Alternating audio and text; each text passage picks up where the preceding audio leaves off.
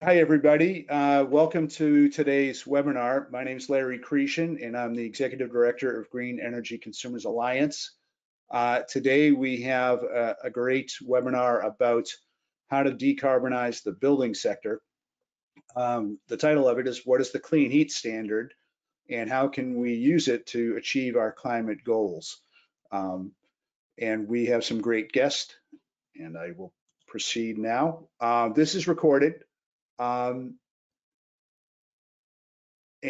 first, an introduction to who we are. If you're not familiar, we're a nonprofit organization, and we have a mission to harness the power of energy consumers to speed the transition to a zero carbon economy. We were started just a little bit more than 40 years ago in Boston, but we now serve Massachusetts and Rhode Island. We have offices in Boston and Providence, and we have a funny mix of programs and advocacy. We have a lot of programs that consumers can tap into to solve an energy problem. Solar energy, heat pumps, electric cars. Our biggest program by far is green electricity with green municipal aggregation. And a lot of those programs that we operate inform our positions on the kinds of public policy that we want to see. We focus on state energy policy. So we're interested in what the state of Massachusetts and the state of Rhode Island can do that is pro-consumer and pro-environment. My email address is at the bottom of that slide if you're interested.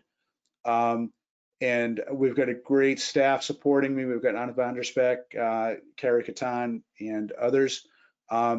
We have a poll question. Anna, could you put the poll up for people, please? While she's doing that, the poll must be closed to enable screen sharing.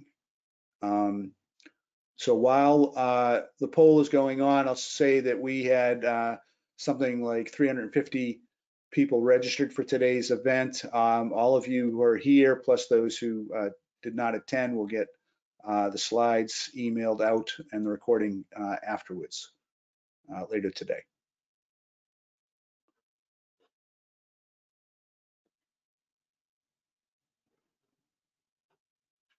Are we able to, is the poll conducted? I'm not seeing that.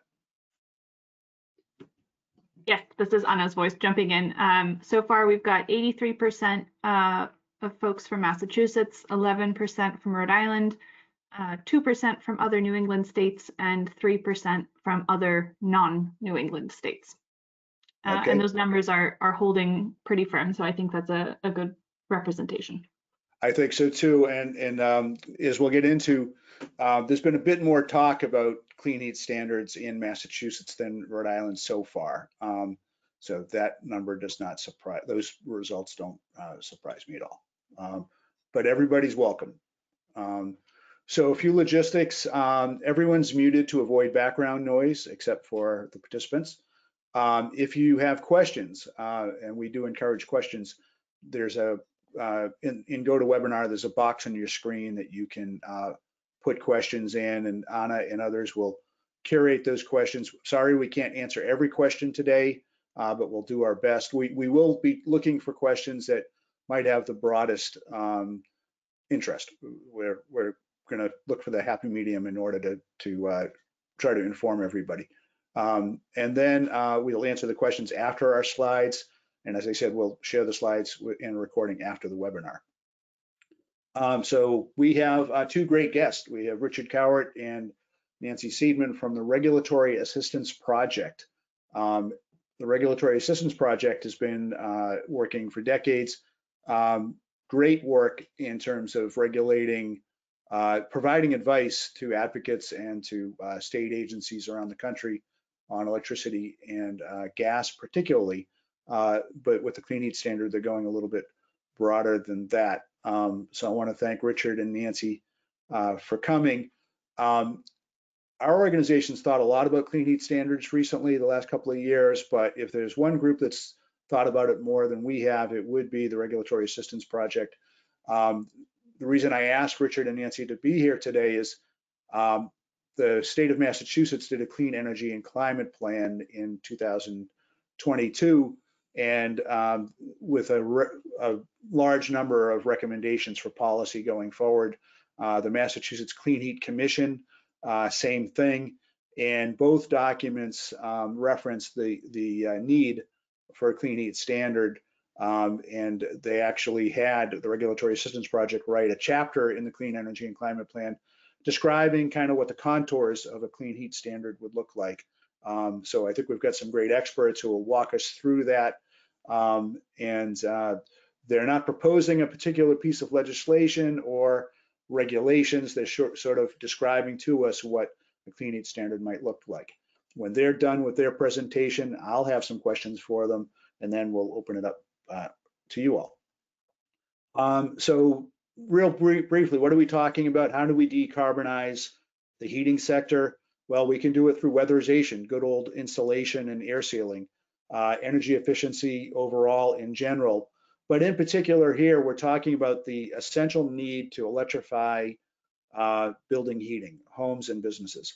So we're talking about heat pumps, including geothermal or ground source heat pumps, including network geothermal, things like that. Heat pump water heaters, because it's not just the space heat, it's also the water. And things like electric clothes dryers and induction stoves. All those things can reduce the amount of fuel that we are going to combust within buildings in Massachusetts, Rhode Island, and any other state. And a real question is the extent to which the state should encourage low carbon fuels, things like perhaps biodiesel with respect to as a complement to heating oil. But there's concern here. The gas utilities will be suggesting that we incorporate renewable natural gas or hydrogen into the pipelines that bring gas to our homes and businesses. I just want to make it very clear, there's no hidden agendas with Green Energy Consumers Alliance. We would oppose that. We strongly oppose that. So we're encouraging a good clean heat standard that would exclude the possibility of having renewable natural gas and hydrogen as something that would earn what is called clean heat credits, which Richard and Nancy will explain to us a little bit further. So going further, so what are the goals here? Well, by law, Massachusetts has to, and Rhode Island are both have laws that say we're going to get to essentially net zero by 2050, and that's economy-wide.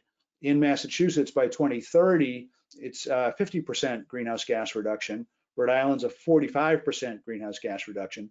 Almost the same general ideas apply.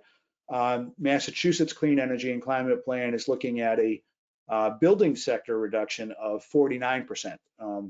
Why it's not 50%, I don't know, but it's close enough, essentially cutting in half the emissions from the building sector.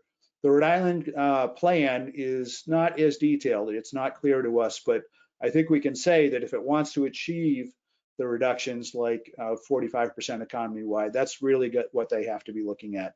And we encourage Rhode Islanders to pay attention to asking the state for more detail. And the biggest point I want to make is in order to do that, we have to impact not just new construction and not just existing structures, but all of them, large and small buildings, residential and commercial. And there are a lot of policies that might get at one or the other of those items, but we need something that's going to work for all building space.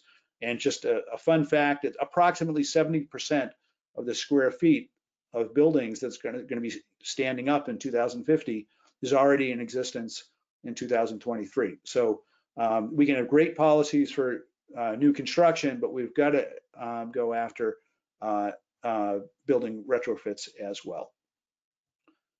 So there are a large number of policy options, and we're not saying that a clean heat standard should stand alone.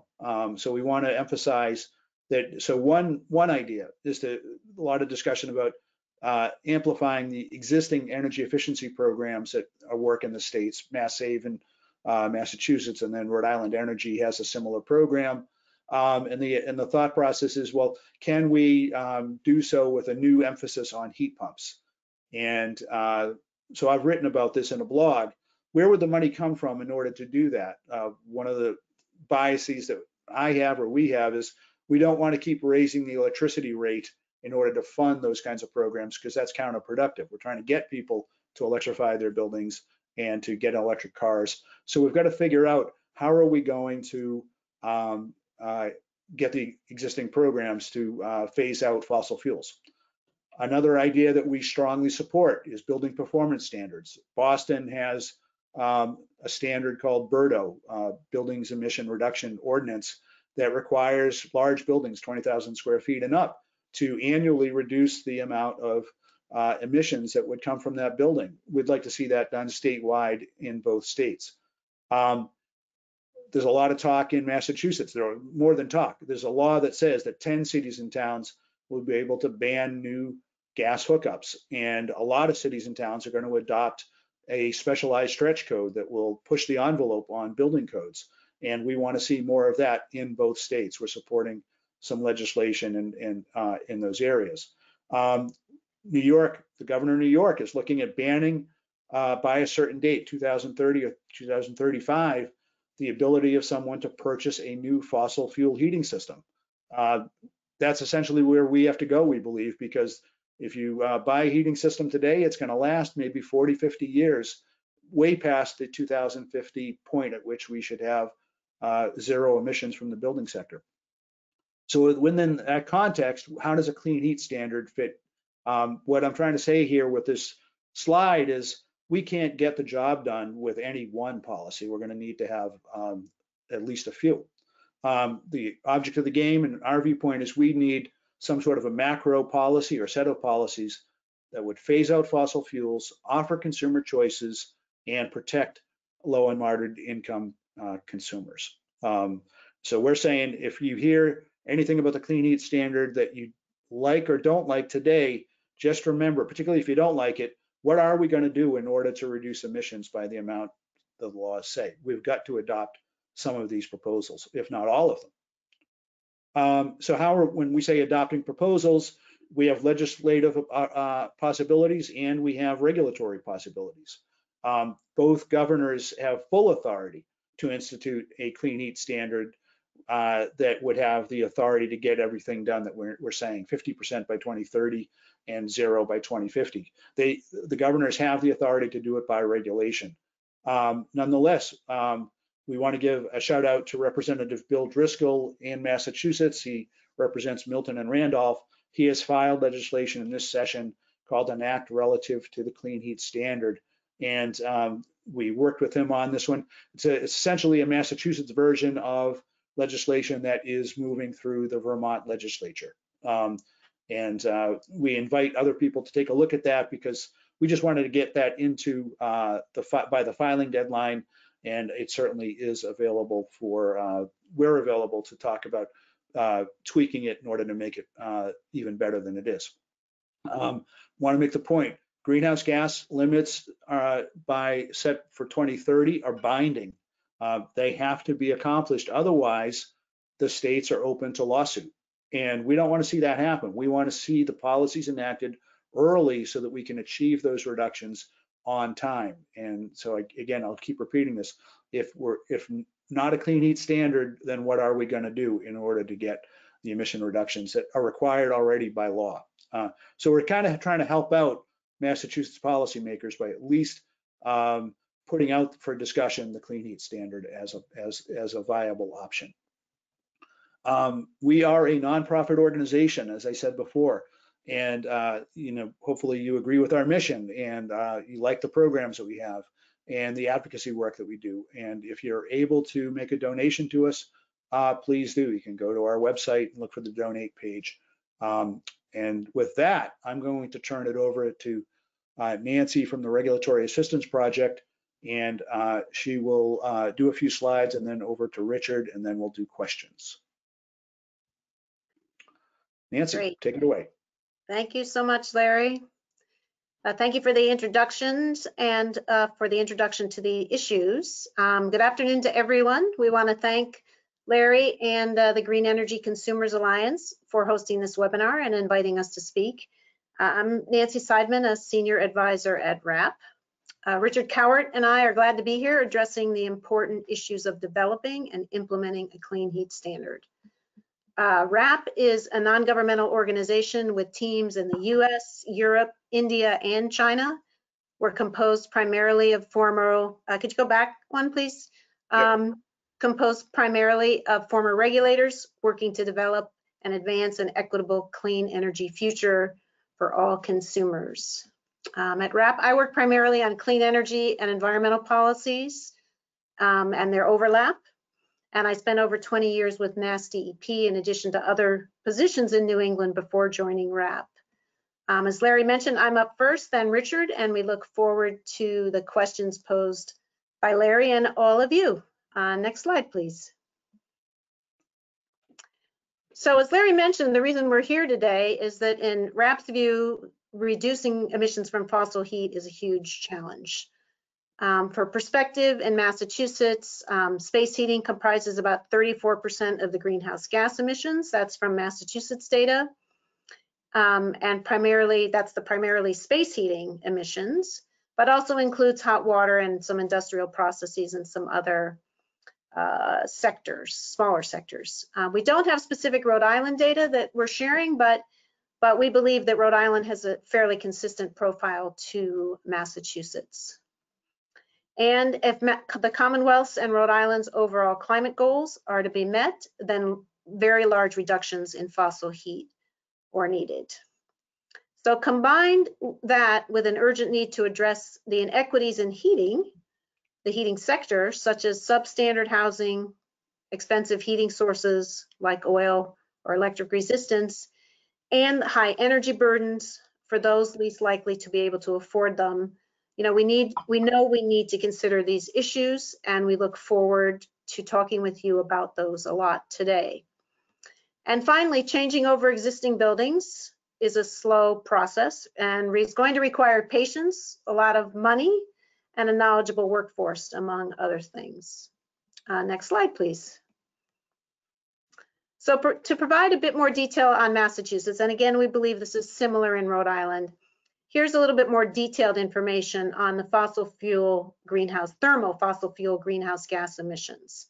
Recall that about 34% of the state's total. So this is an enlargement of that sector, that 34%.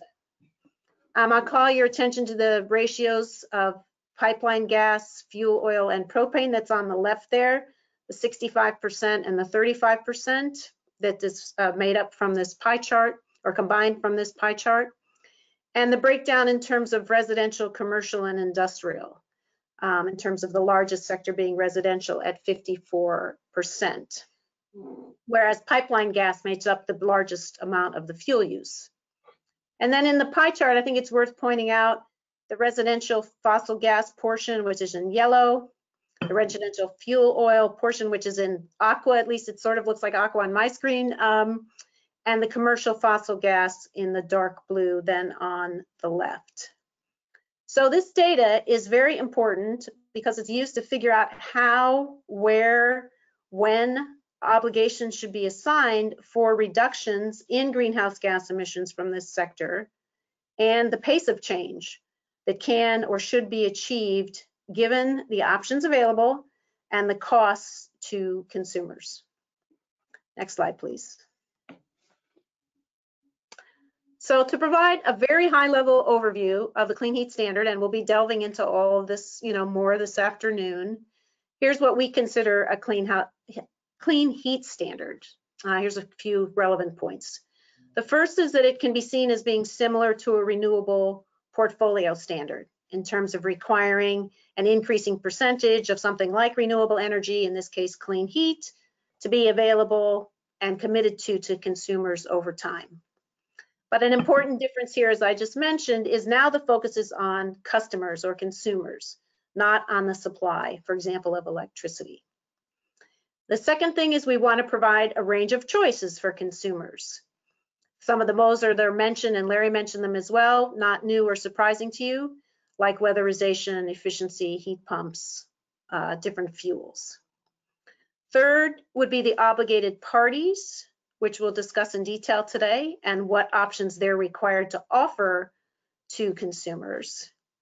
And then ending with the ability to create credits or purchase credits from providing choices and options and installing clean heat options, which you can see as being similar to some of the market-based programs that we have implemented in New England, like the CAP and INVEST programs. So this is kind of the high-level overview of what a clean heat how we see a clean heat standard as a performance standard with an obligation to consumers, providing options and creating credits, and most importantly, reducing emissions. Next slide, please. So to provide additional context on how a clean heat standard fits within other similar policies, this is a slide showing the other types of things that are considered performance, that at least we consider performance standards around the country. Again, we talk about renewable portfolio standards and that there's about 30 states with requirements like that. There's 25 states who have energy efficiency performance standards. There's a number of states who have low carbon fuel standards, which is seen as a similar type of a program. And we have clean heat standards that are being developed in New England, which we're talking about today, as well as other areas like Colorado. And so all of these provide options and ideas that we're trying to build upon. The data on this slide is from a database that's called, it's pronounced Desire, D-S-I-R-E. I believe it's out of the University of North Carolina, and it's 2020 data. Next slide, please. So this slide begins our discussion of the details of a clean heat standard, which Richard is going to get into in the second half of the presentation, particularly in view of the work that we've done, as well as many others in Vermont and Massachusetts. So here's what we view as the key issues. First, what is the regulatory requirement of the program? What is our goal? Is it framed as reducing greenhouse gas emissions, given legislation, for example, as we've seen, in Massachusetts? Is it framed in terms of reducing consumers' cost for heating? And then given those goals, how is that goal to be achieved? Importantly, what is the metrics that's used to determine success? Is it reductions in greenhouse gas emissions, tons of greenhouse gas emissions? And what is the obligations of regulatory parties to meet those requirements? Second, who is obligated to meet those goals? What types and ranges of fuel suppliers? Is it just the gas suppliers? Is it the fuel oil plus the fuel oil suppliers, plus the propane suppliers, plus the electricity suppliers? Some or all of those groups. How fast? Third, how fast are they obligated to meet the goals? What is the trajectory of achieving the goals? And fourth, again, of particular importance, how, in terms of equity, how do we ensure that all consumers and customers share in the benefits of clean heat? How do we achieve that? How is it framed in terms of the obligation of the parties, in terms of their commitments to make sure that happens? Next, so what types of actions being done for consumers earn credits that can be used to demonstrate you've met the obligation?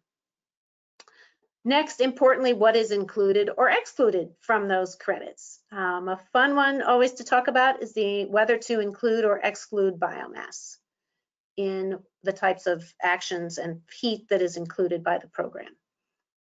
And finally, the mechanics of the program are really important so that we ensure that the goals are demonstrated to have been met, or if not, what happens if they're not, and to think about how the program may need to be adjusted in the future to make sure that we do meet the goals. Mechanics such as accounting for the credits, tracking the credits, how you could trade credits, how you enforce the provisions of the program. So please go to the next slide, and with that, I will turn things over to Richard. Thank you.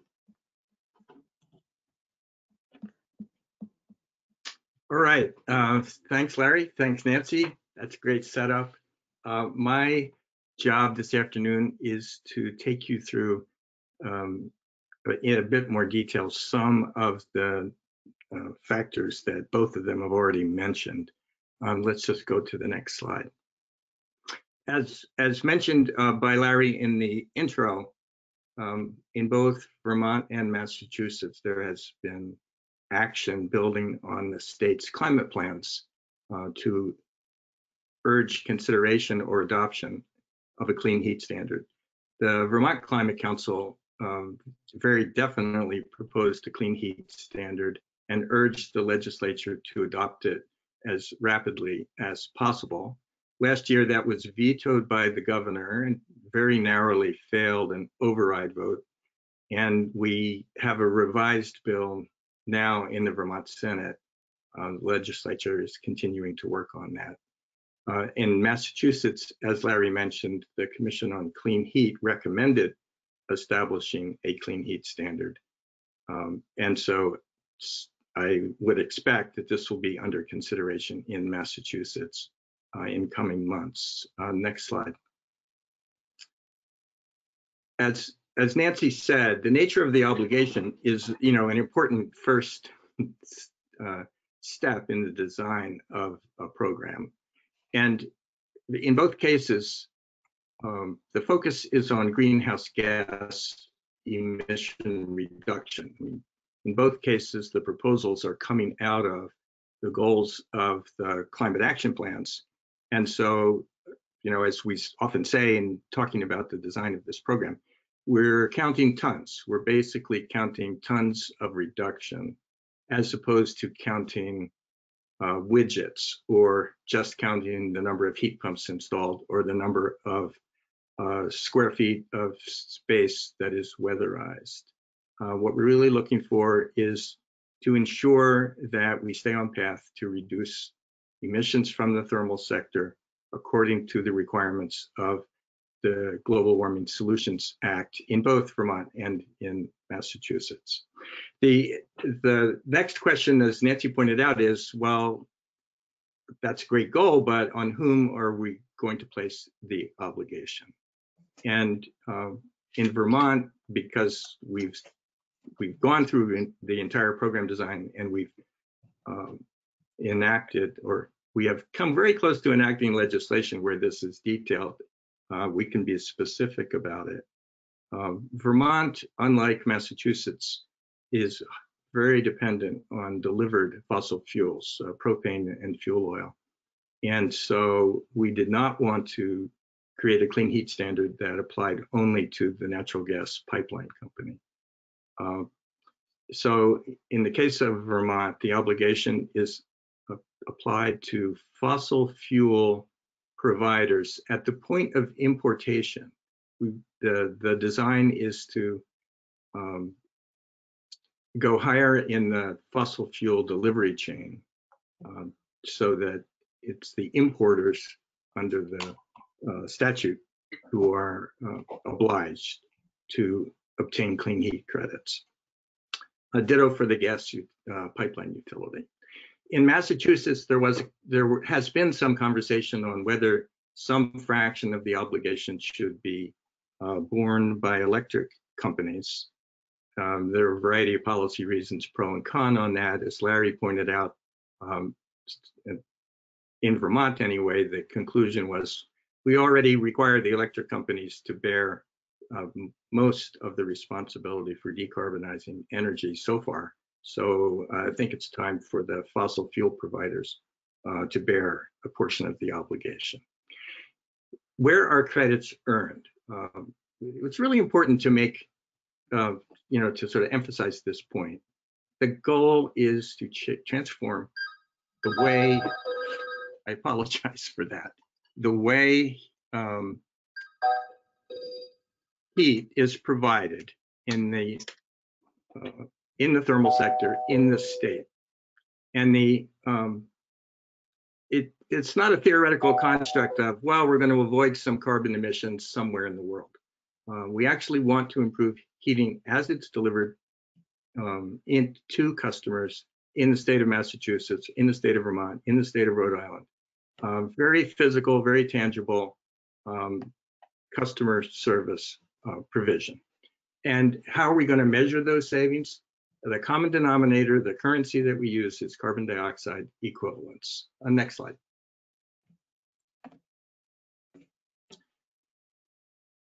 as Nancy mentioned, and as Larry mentioned, there are a lot of opportunities to reduce greenhouse gas emissions in the thermal sector.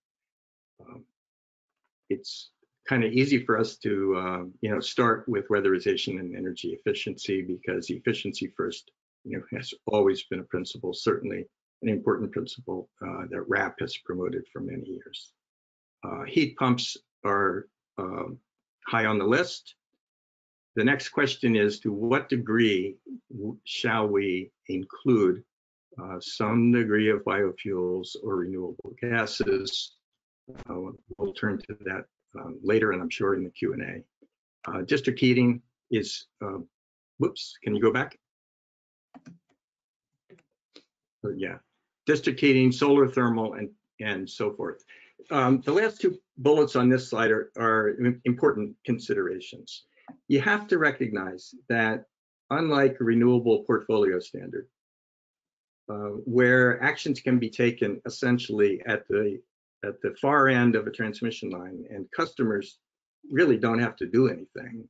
They don't have to change anything in their homes or businesses in order for the utility to satisfy the RPS.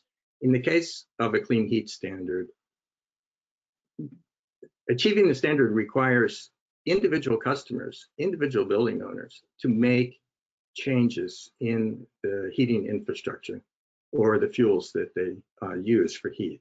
And so I sometimes refer to this as the 100,000 kitchen table conversations problem. This isn't something that happens at the other end of the transmission line. This is something that has to happen in individual homes and businesses.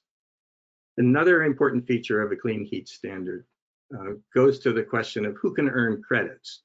When we first started talking about this, people would say, well, does an obligated party have to earn credits just by improving heating systems of their own customers?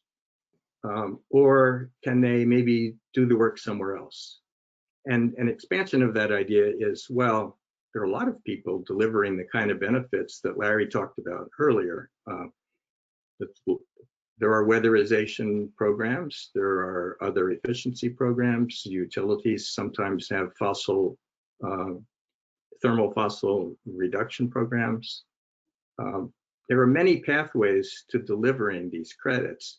And when you consider that they have to be delivered physically in hundreds of thousands or millions of customer locations, we need a lot of boots on the ground. And so the idea that anyone can earn credits is a key feature of a clean heat standard. Next slide. I think the next slide is guardrails. Thank you. Okay, in the design of the clean heat standard, as Nancy and Larry have both mentioned, equity is a hugely important feature of the program design. There's just no way that we can decarbonize the heating sectors in our states without putting at the top of the list a concern for energy burdens and energy affordability and equity. So the progressive inclusion mandate, which is now included in the Vermont legislation, requires a positive fraction of all the clean heat credits that are earned by the obligated parties to be secured by services delivered to low and moderate income households. There are a lot of details associated with how we do that, but maybe we can talk about that in the Q&A. But I wouldn't be surprised to see a progressive inclusion mandate included in any clean heat standard adopted in today's world. Credits are measured on a net life cycle basis. We're not just measuring burner tip emissions here. We don't want to replace burner tip emissions with effectively life cycle emissions that are higher somewhere else in the world. So total life cycle analysis is what we have recommended in Vermont, and I would expect Massachusetts to do the same. As Larry mentioned earlier, there is a lot of concern about developing reliance on fuels that might not be actually cleaner in the long term than installed measures that will permanently reduce customers' bills and ensure really long-term emission reductions. And so weatherization and heat pumps, for example, can be encouraged or promoted under the design of the program. Limits on biofuels, again, we should maybe get into this in the Q&A. This has been considered very carefully in the Vermont legislation, and some techniques to both use some degree of the highest quality, cleanest biofuels as needed without incurring undue reliance on them as part of the program design. And finally, the question of cost containment. A lot of the actions that could be done to deliver a clean heat credit require upfront capital costs that are not so easy to come by. And we have to come up with ways to finance that. We have to come up with ways to write down, minimize the costs on low and moderate income households for participating in the program. And overall, for the the public at large, we need a program design that can be accomplished because it's fundamentally affordable. We've concluded in Vermont that the programs that we're talking about will, over time, substantially lower the state's total heating bill. But getting the investments on the ground in order to do that is not a simple proposition. And next slide. This is the conclusion slide. We've been working on this idea for more than 2 years and have been talking to quite a number of people around the country, and including in European countries as well, about what's the reason, fundamental reason for a clean heat standard. At the beginning, Larry mentioned a number of complementary policies that have been used or could be used in order to deliver savings in the thermal sector. And when you look at each one of them, by itself, we conclude that it would not be adequate to drive the level of change that we need. Lots of people have documented that incentives alone aren't strong enough to drive change at the pace that we need. Public funds and taxes, sometimes people say, well, let's just appropriate some money and we'll weatherize some homes or subsidize some heat pumps. Not reliable enough over the decades of the work that lies ahead of us. Building codes and bans, as Larry pointed out, can be terrific, but will only affect a portion of the existing building stock, and the turnover rate for fossil appliances is too slow to meet the reduction pace that we need. And businesses need a predictable path. People who would like to build a clean energy solutions business, whether it be a weatherization business, a heat pump installation business, any kind of conversion business, need to know that this policy is going to be in effect for a number of years. And just as we learned in the renewables world, when the policies are stop, start, stop, start, businesses can't raise the capital, can't hire the workforce in order to deliver progressive savings year after year after year for the next couple of 2 or 3 decades. The Clean Heat Standard allows multiple delivery pathways. Lots of different ways to earn credits. Lots of different people can earn credits. Not everybody wants a heat pump. Not every building is suitable for conversion to heat pumps using today's technology, even though they might be a decade from now. We need to be open to multiple pathways. And finally, customers have to make these decisions. You think about a couple 100,000 kitchen table conversations where customers have to decide to do something. It's important that they have a choice, and we're not going to be able to deliver the savings unless they do have that choice. And finally, performance standards have been shown to work. I think the performance standards in the energy efficiency world and in the renewables world teach us that this can be a viable principal policy driver for savings in the thermal sector. And I think that's it, and we're open to questions. Richard and Nancy, that was excellent. Thank you very much. We do have some really good questions in the queue, and so we'll go right to those. Your last slide, the one that's still showing, is really where I'm coming from. So I appreciate the way you laid it out for us. So I'll start with a question. It's directed at Rich.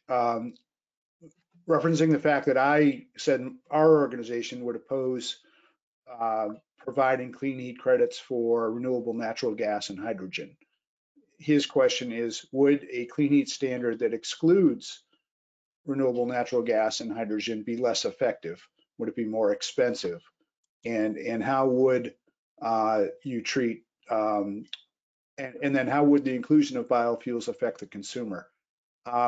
I guess I'll ask it in a two-part way. Could you address the issue of renewable natural gas and hydrogen? And then a different story is biodiesel with respect to heating oil. Okay, right to the thorny questions. I appreciate that. I would actually call it three questions. Let's take renewable natural gas. Well, let's take the overall topic. I think any state can choose in developing a clean heat standard what resources to include, exclude, and affirmatively promote. So RAP would say there's no single answer to this. This is a question for individual states to decide based upon the circumstances that they face. And different states have rather different sources of heat today, and they exist in different climate regimes. And so, the problem of dealing with really cold winters in Vermont is different from the problem of dealing with winters in Maryland. So let's just say first, it's a decision that states can take. Second, at least in theory, to the degree that resources are excluded from the potential solution mix, at the first glance, that would appear to potentially raise the total cost of achieving the goals. I think that bears close analysis for individual cases. But let's take now, having said that as all a prelude, let me get down to the individual case. Renewable natural gases exist in a variety of forms. There are cases of methane reduction from, say, a landfill, where the landfill gas is either going to be flared or it could be recovered and used to displace fossil gas. Certainly, this argument has come up in Vermont, and the Vermont legislation has a provision in it that requires any RNG to be qualified only if it can be proven that methane would otherwise have been vented and wouldn't have been reduced through some other existing regulatory framework. So it's very limited. There isn't all that much RNG, really, in the world. The idea that RNG could be created for the purpose of, satisfying the clean heat credit in the Vermont legislation is forbidden. Also, all fuels in the Vermont legislation are subjected to net life cycle analysis. And so no fuel credit is given except where it is demonstrated on a life cycle basis to reduce emissions compared to what would have been burned in the end use. And that same, logic would apply to hydrogen. The argument has been made, pretty frequently that there are some high temperature industrial applications for which hydrogen seems to be a possible solution. And RAP's opinion about this is that hydrogen is a very limited, scarce resource. Truly green hydrogen is a limited, scarce resource and should be used only for those applications for which there is no other reasonable option, which basically means don't waste it by putting it in pipelines. It needs to be directly produced for the purpose of limited, high temperature, usually industrial applications. As for biofuels similarly exist across a wide range of life cycle characteristics. And the first question is whether they would be permitted at all. Second question is, if they are permitted, do we have thresholds for how low carbon they have to be in order to be used at all? The Vermont legislation includes a provision with an increasing performance standard on any biofuel that would be used in the state for clean heat credits.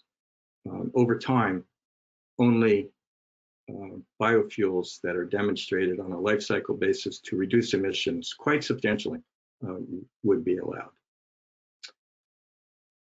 I think I've touched on all of those. Yes, you did, Richard. Do you have any comments on the potential supply of biofuels, particularly biodiesel, is whether or not that would be even if it could pass the test of being a lower emissive fuel than heating oil, which is essentially diesel fuel. Do you think there's a significant supply that would help Massachusetts or Rhode Island increase its percentage of biofuels in that application? Well, the biofuels industry, says that the potential is rather significant, and both Rhode Island, Connecticut, and New York have recently adopted fuel blending mandates, I think, based on what they've heard about the available supply. I'm not an expert enough to tell you whether the quantity exists, but the following observation has certainly been made in Vermont. I mean, in Vermont households today, Vermont households are 75% dependent on delivered fuels. In Massachusetts, that's more like 25%. But in those households, what people have already in their home is either a propane tank or an oil tank and a furnace. And I'm now, how do you say it? Based on an assumption that a biofuel can be delivered that is demonstrated on a life cycle basis to be better than fuel oil, if that's true, then emission reductions can be achieved fairly quickly and at relatively low cost by substituting biofuel for fossil fuel. And that doesn't mean it's the best long-term solution, but it means that some emission reductions in the near term could be supplied at relatively low cost without having to insulate the home, without having to convert the home to heat pumps. And certainly in Vermont, that is considered to be a transitional method that we should be willing to examine closely. Very good. We might come back to that one, the whole issue. Could I chime in on one thing, Larry, on this? I mean, I think what it points, all of what Richard's been saying points to the importance of how the accounting mechanisms and the life cycle emissions are calculated, and whether people who are part of the system and the consumers believe that those are demonstrating to them that they are making an improvement in their emissions profile. That is all incredibly complicated and technical. So I think it's up to all of us who work in this area to think about what should be acceptable in terms of accounting for those reductions. But as or before and during, we're talking about which options are creditable. Yeah, I'm sorry to chime in back. I realize there's something I did not say. California, Oregon, Washington have low carbon fuel standards for the transportation sector. And they use life cycle emissions accounting for deciding how to credit all the fuels that they use under that program. And the US EPA and others have established some protocols for measuring these life cycle emissions. Some of these protocols are controversial. Some people find fault with some of them. Some people like them. But California, for example, uses them in their low carbon fuel standard. There are hundreds and hundreds of these assessments. And so it's really important for people to understand that under those assessment protocols, some biofuels are really horrible, and some biofuels look like, on a life cycle basis, they actually reduce emissions long term. Very good. So we might come back to that, but moving on, there's some other great questions. People are asking questions that I think I would have liked to have thought I would have asked. Paula is making a comment, more than a question though. When thinking about promoting equity, it's good to think about sharing the benefits of the clean heat standard, but also how to prevent harms like increasing energy burden. And you mentioned that in terms of a progressive inclusion mandate. Could you touch on that? There's another question that I'll throw out there, which is somebody was pointing out, is it difficult to have the standard be aggressive enough to drive emissions down on one hand, but also trying to provide some rate protection or price protection to people who are low and moderate income?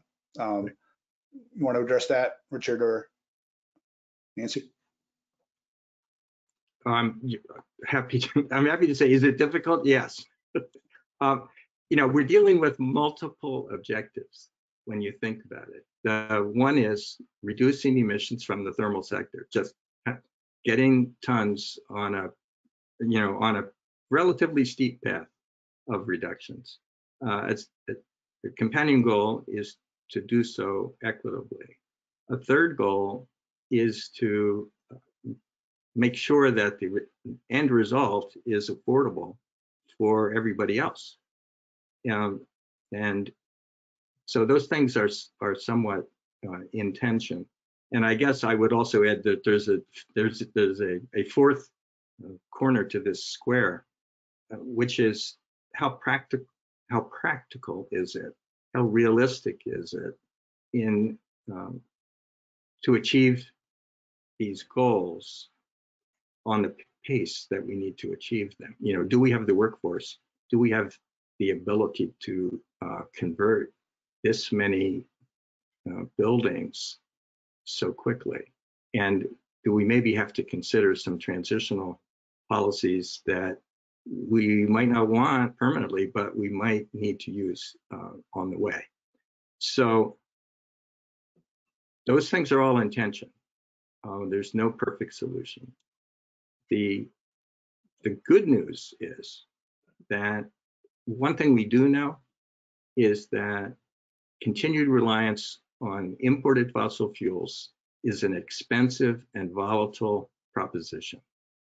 So for our states, a policy that moves us to renewable and more locally produced heating resources is inherently a positive move. Now, with respect to the progressive inclusion requirement, I can just tell you what the Vermont legislation currently pending includes. It states that the obligated parties have to deliver a certain amount of clean heat credits every year. It states that the portion of those credits that comes from delivering services to low and moderate income households, that portion is larger than the fraction of low and moderate income households existing in the state. So, and it's a pretty substantial differential. So I can tell you what my thinking about this is. My thinking has been as follows. We know that ultimately we have to convert virtually every household in the state to cleaner heat. If we know we're going to have to do that over time, why not start with the most energy burdened households first? And disproportionately, but not exclusively, deliver benefits in those segments early in the program design. That will moderate the secondary effect that you asked about, which is, well, what about price increases on everybody else who hasn't yet had the chance to participate in the program? And it may be that for the lowest income households, there needs to be a companion policy and an increase in support in fuel assistance programs and the like. And that would be perfectly compatible with what we're talking about. But it would be naive to think that we're going to be able to make all the transitions that we're talking about here without somebody paying increased costs somewhere. Richard, I agree. I think you, Nancy, did you have something to add? Yeah, I want to say it's been encouraging in both Vermont and Massachusetts to see that the policymakers are bringing in a number of all the right people, at least at the agency levels, and in Vermont, in the case of the advocate level, as well as I understand from Richard, to talk about this host of issues that have to be addressed. I mean, what you're pointing to, Larry, obviously crosses, as you know, multiple agencies in every state, and requires that the solutions be designed across those agencies. So I think one message for the advocate community is to acknowledge that and to be working with as many arms, if you will, of the state who will have to be part of the solutions and development of these programs. Right. I have a two-part sort of response to that. One is I don't have the data handy by memory, but looking at the what the gas utilities in Massachusetts have sold in terms of gas, a very small percentage of that, much less than, I think it's less than 5% of gas is sold to low-income consumers. Most of it is, as you pointed out, is commercial, industrial, and then to non-low-income customers. You can sort of extrapolate that to the delivered fuels world as well. My point in saying that is I do think it's possible to provide some protection to the population that would be most burdened and try to hold them as harmless as we can, because most of the fuel is not consumed by them. So I think it's possible. It's not easy, as you said, but I do think we can do that. Separate topic now. People are saying, well, if we're going to offer clean heat credits and we're going to have obligated entities, they're trying to see how all this works. Hopefully the result is people weatherize their home or they install a heat pump or what have you. But a term that often comes up in a form like this is there something like an alternative compliance payment component to a clean heat standard? where, you know, if you were a gas utility or a heating oil dealer and you couldn't figure out how to earn credits, is there a place you could write a check? And if you, I know you've thought that through, could you describe how you would see an alternative compliance payment component incorporated into all this? And how would the reporting structure support that? Nancy, do you want to go first on that, or you want? So the answer is yes.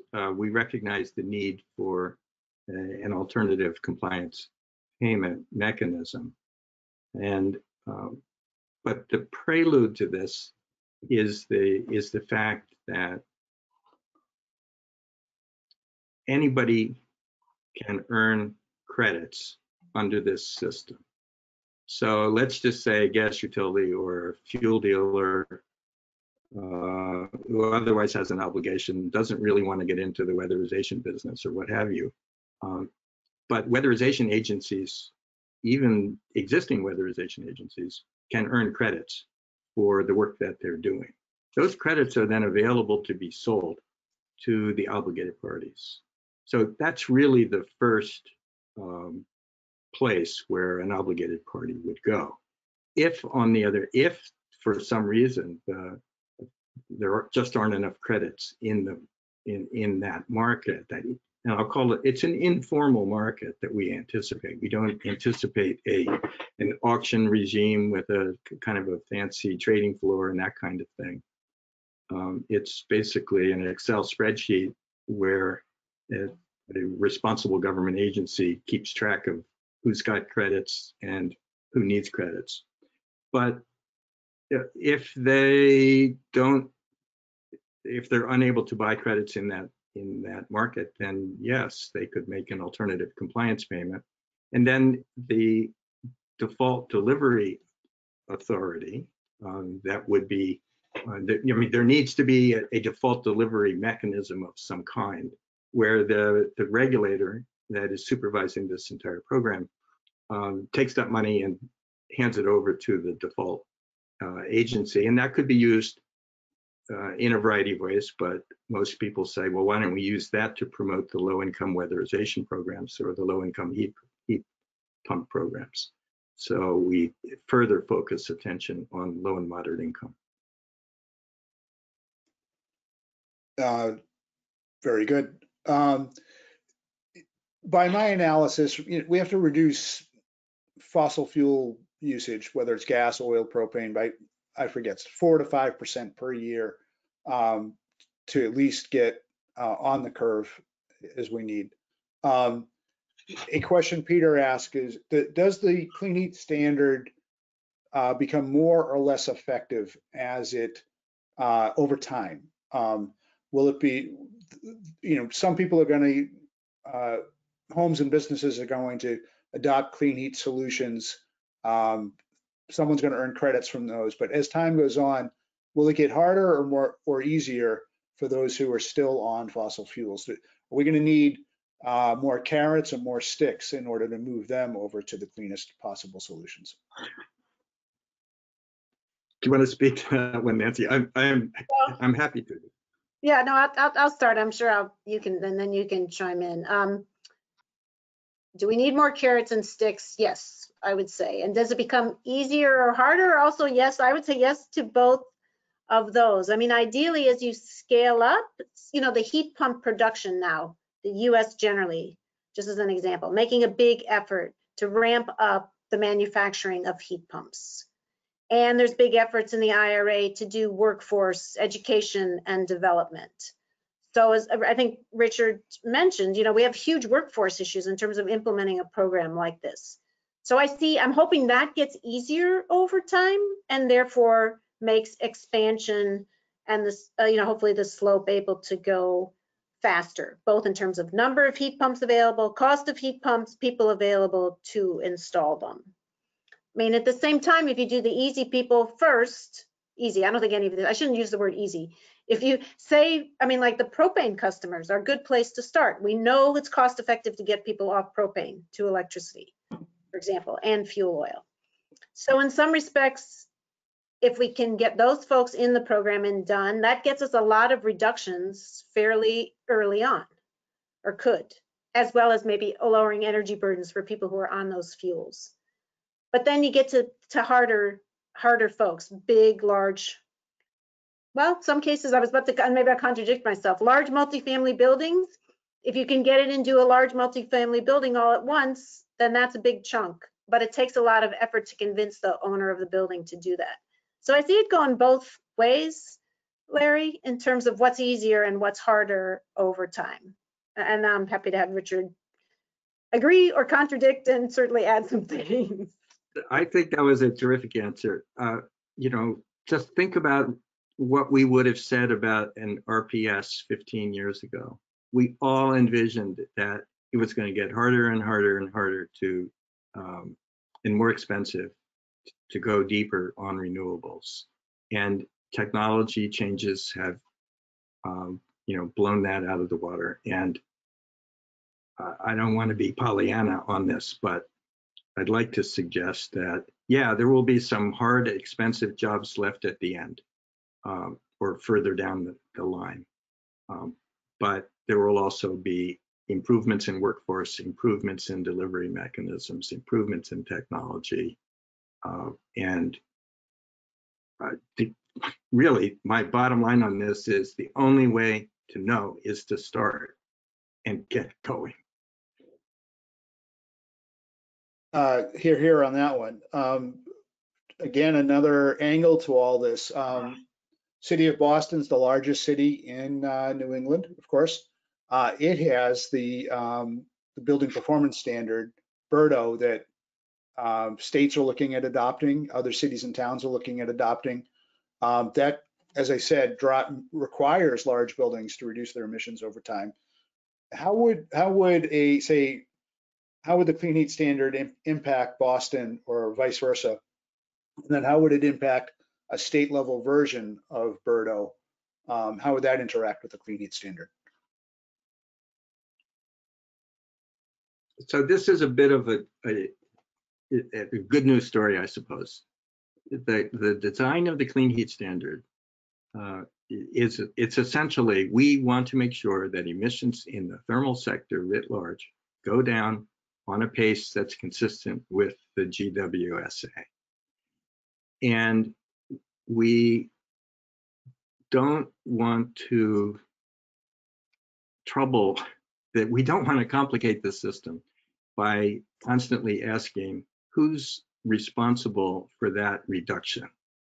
Something got achieved. Usually if it gets achieved in this sector, it's because 5 things were all done concurrently to make the change happen. And when that change happens, clean heat credits can be created. So if a building owner, even if it's an obligation to do it, if a building owner reduces emissions demonstrably on a life cycle basis, then clean heat credits are generated by the building owner or by the building owner in conjunction with the contractor. Those credits can be sold to an obligated party because real reductions really happened based on real improvements in actual buildings on a life cycle basis. That's what we care about. And if that makes it easier for obligated parties to meet the obligation because these credits now are in the market, that just means costs for everybody else will be lower. So we embrace that in this program design. Very good. Here's a practical question Lauren asked. If the clean heat standard isn't the be all and end all by itself, and there's a suite of possibilities and of decarbonization policies, how does it work? How would it work so it's not so messy to the consumer and to obligated parties? Like, so someone wants to install a heat pump at home. How do they factor in clean heat credits with utility incentives, federal and state grants, and any other resources that might come down the pike? Any ideas on how that would be designed in a way that would be somewhat streamlined? I'll start. I mean, my recollection in the Mass EE plan, and Larry, you probably know better than I do, is that they were talking almost about getting consumers coaches or advocates, someone to help them through this process. I think this gets to the workforce and contractor training and how we make things as easy for consumers as possible. The sort of famous, one-stop shopping, so that folks aren't required, as we are now, having gone through some of this myself, as I'm sure many on the webinar have, trying to pull this stuff together yourself and finding a contractor who you know is reliable and getting bids. It's very difficult, and I think we have to make this system easier. So whether that's some kind of clearinghouse, or it's what you called somebody a coach, or something, there has to, and maybe that's a role, groups like yours, Larry, could be providing to people. I think this is an area that really needs help for consumers. It gets to what Richard was saying. It's the 100,000 kitchen table conversations. It's not that one of us needs to be there. Somebody needs to help those people with this conversation. Agreed. We don't see it as unique to the clean heat standard at all. Mass Save is confusing by itself. Then Right. you add in the game-changing incentives provided by the Inflation Reduction Act. Right. It's all great news when you put it all together, except it does require, a postdoctoral student to figure out how to put these things together. And, so we do hope that will get cleaned up. The Clean Heat Commission, in addition to recommending the clean heat standard, did recommend a sort of a new clearinghouse of which, if Mass Save continues, it would be somewhat underneath that umbrella. But that was a good point. Digging back into the issue of equity, the progressive inclusion mandate you mentioned, somebody asked, what does a progressive inclusion mandate look like for LMI households? If I understand it, what it means is that LMI households would be moved to the front of the line. That's what you mean by progressive inclusion. Am I correct? Well, it's a little more complicated than that. Not to the front of the line to the exclusion of everybody else, because for a variety of reasons, we don't want lost opportunities to occur in the non-LMI households. But the way it works in the Vermont legislation is as follows: that there would essentially be three types of clean heat credits under the Vermont system. One would be clean heat credits that are minted by actions in low income households, clean heat credits that are minted in moderate income households, and all other credits, market, residential, commercial, industrial, all in the third bucket. And every year, the compliance obligation on the obligated parties would be to deliver at least as many low-income credits as is required, at least as many moderate income credits as is required, and then other credits can come from anywhere. And the number of credits calculated to come from the low and moderate income segments are greater than their proportion of total households. So that's where the word progressive comes from. That is, it's a larger fraction of credits from those households than those households, their fraction of consumption. In fact, even then, they're a fraction of the total households in the state. Right. And that's something that we tried to build into the legislation that's being offered by Representative Driscoll, and we're willing to review that with you and other stakeholders as this process goes forward. We want to make sure we get that right. There are some questions about the dubious nature of accounting for life cycle emissions coming from biofuels, whether it's, there's some criticism of the low carbon fuel standard in California being overly optimistic and such like that. Just to talk a little bit about how the clean heat standard would play out. Right now we're talking about a concept, but if legislation moved it forward, or without legislation there was a regulation, Nancy, this is up your wheelhouse. What's the process for moving forward on a regulation like this? Is big open process subject to all kinds of testimony and discovery, correct? Yeah, I mean, my understanding is that either DEP or DOER would be the lead agency for developing the regulation. If it was at DEP, in general, they would start with a big stakeholder process to talk about issues like we've been talking about today, to get input. I think DOER would do this as well, frankly. Talk about all these issues, gather initial input before the regulation is drafted. Then you have a draft regulation, formal public comment period. Lead agency has to respond to all of that, prepare a final regulation, and submit that. Is that what you were asking, Larry? Sort of how that process works?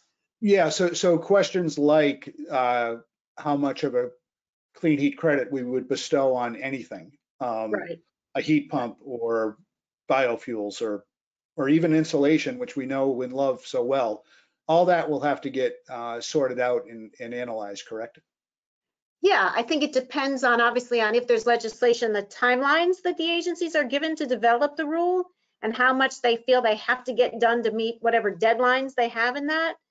And then, both DEP and DOER, obviously, as time evolves, update, revise the regulations, add refinements. So some of that accounting might come later, in particular, depending on when things kick in, when options have to be available, those kinds of things. But ideally, yes, Larry, there would be a big discussion about California's low carbon fuel accounting. Is that sufficient? Do we like what's called the GREET model? Do we want to use a different model? If so, which one is it? What does the spreadsheet that Richard was talking about look like? So, I mean, I recall when DOER did the first RPS regulations, there were very big stakeholder meetings before those regs were drafted. And they've obviously changed quite a bit over time. Yep. In the Vermont legislation calls for the creation of a technical advisory group, similar to the technical advisory group that we have had for the energy efficiency programs, the renewables programs, the so-called tier 3 part of the renewables program, which is a fossil reduction mandate. We have a bunch of experience already with navigating these really technical decisions over time. And I'm pretty confident that any of our states can create mechanisms that would enable people to come together and make these difficult decisions and evaluate the technical data. Yeah, I think that Richard reminded me that, what kind of a role do we see for a group like the Energy Efficiency Advisory Council going forward? The EJ Advisory Council. I think it's a great thing I'm sure Secretary Tepper's thinking about this. How does she now get these groups to be working together on issues like this? Should some of those structures be changed, revised? What kind of a group could be set up to look at this program or at similar programs as one group? Right. Couple other questions. One's a fairly easy one I can answer. Is Rhode Island considering a clean heat standard? And if so, where are they in the process compared to Massachusetts and Vermont? So in our work, we scrutinized pretty carefully the plan that was put forward by the Climate Coordinating Council in Rhode Island. their body that put together their clean energy and climate plan for 2025 and 2030. And honestly, all they said that there should be some consideration of a clean heat standard.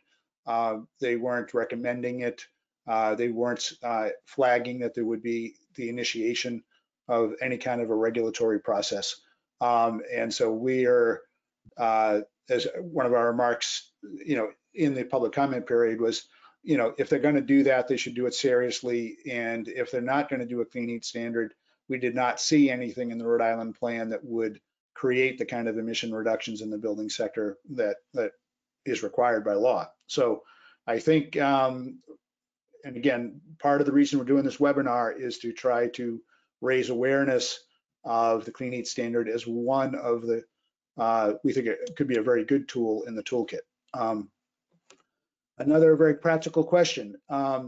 Would a consumer, a homeowner or a business who's going to do a clean heat solution, would the clean heat credits be applied all up front in order to incentivize the heat pump or the weatherization or something? Or would it be based upon some assumption of the lifetime benefit of that measure? Or would it be something that you sort of get a credit accruing to you over time as it operates? That really is a good question. We have modeled, first of all, those of us who are working on the Vermont program do have a desire to incentivize and make possible these long-lived measures, weatherization and installation of heat pumps, or in some cases, advanced wood heating systems in Vermont. And so one of the early, thoughts we had was, well, we'll just let all the credits be accrue to the installer on day one. The problem with doing that is that you're collapsing 15 years of credits into year one, and the credit market then basically is flooded, and there's actually no value to the credits. So it's a self-defeating, turns out mathematically to be kind of a self-defeating idea. So clearly the credits have to be issued in the form of what we call a strip of credits or a stream of credits that will, they're minted on day one, but they are then earn their keep every year thereafter over the lifetime of the measure. And so the question is, what does that mean to the homeowner, let's say?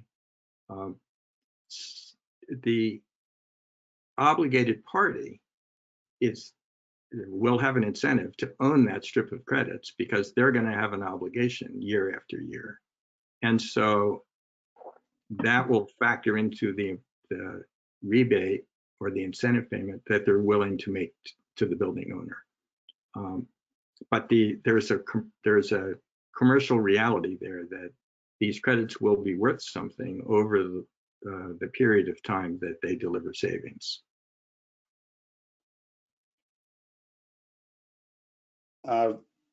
Very good. We just have time for a couple more questions. One comment was made, Tanya Stasio from Applied Economics Clinic, that organization, the Applied Economics Clinic, does great work on similar to Regulatory Assistance Project, and that they have written a paper on the drawbacks or the consideration of hydrogen and renewable natural gas in solutions. They have a paper that we will include in the follow-up email to everybody we'll receive after this. Everyone might be interested in that. I've also written blogs on, why we're opposing the usage of renewable natural gas and hydrogen in the gas pipeline system. So people can look forward to that. A companion policy that we're promoting at our organization is we're endorsing the Zero Carbon Renovation Fund. A large coalition of 150 organizations are advocating for $300 million in federal money in Massachusetts being allocated to energy retrofits targeting public schools and affordable housing, public housing. And that has legislative sponsors. We're looking for co-sponsors. And our view is that it's in terms of equity, it's very important to do that. That federal money is useful for that. And so if Anna or Carrie could put that into the chat, we would like to encourage people to go to a link, and you can send a short letter to your state senator or representative endorsing, asking them to co-sponsor the Zero Carbon Renovation Fund, because we think it's a great policy. But I really want to make the point that $300 million may sound like a lot of money. It is to me personally, but in the context of the challenge to decarbonize buildings, it's not. And so we think of it as a down payment, and we're looking for long-term solutions. And that's essentially why we're so happy to have the Regulatory Assistance Project here today. You know, Richard or Nancy, do you have any reflection on that point that I'm trying to make, which is that you're trying to look at this in terms of creating a framework that will continue over time, correct? Sure. That's our climate goals require continued reductions year after year, towards 88 to 90 to 100% reductions in this sector.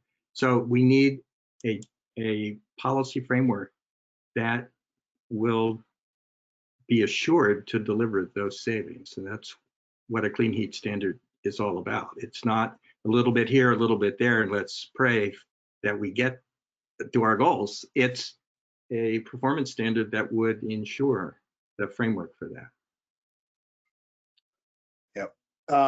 Well, we're approaching 1:30. This went by 90 minutes kind of quickly. And we still have some questions available. What I'm going to do is work with my staff and Richard and Nancy, if you don't mind. If there are questions that I'll email you, and we'll try to answer those and get those answers to questions out via a follow-up email to everybody. But I think this accomplished what I wanted, which was to inform a lot of interested active people who are active in their community and some policymakers about the policy. I think people are going to hear more about it. You know, we just had a big midterm election and a whole lot going on in the United States, and obviously both states, Massachusetts and Rhode Island, just elected governors and other constitutional officers. And so issues like this, even though they were in important climate plans, kind of went under the radar screen. But I think 2023, what I'm hearing is a lot of interest among legislators to do something about building decarbonization. And so I think this is helpful to help frame this. We'll come back to this topic and also others relating to building decarbonization over the next few months.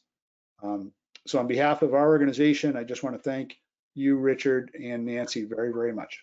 And everybody else, have a great afternoon. All right, thanks to everybody. Happy to be here. We look forward to the questions. Yes. Thank you, Larry. Thanks. Take care.